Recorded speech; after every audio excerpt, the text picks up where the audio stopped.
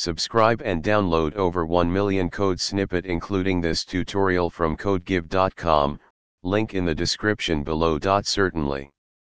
Creating a website in Python typically involves using a web framework. One popular web framework is Flask. In this tutorial, I'll guide you through the process of setting up a simple web application using Flask.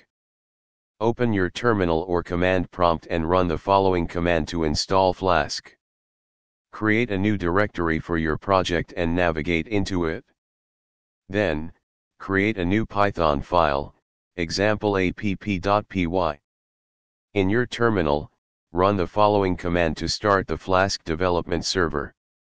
Visit http://127.0.0.1:5000/ in your web browser, and you should see your Hello, World message. Let's enhance our app by using HTML templates. Create a new folder in your project directory named Templates. Inside this folder, create a file named index.html. Update your app.py file to render this template. Restart your Flask app, Python app.py, and visit http://127.0.0.1:5000/ again. You should now see the HTML template with the dynamic content.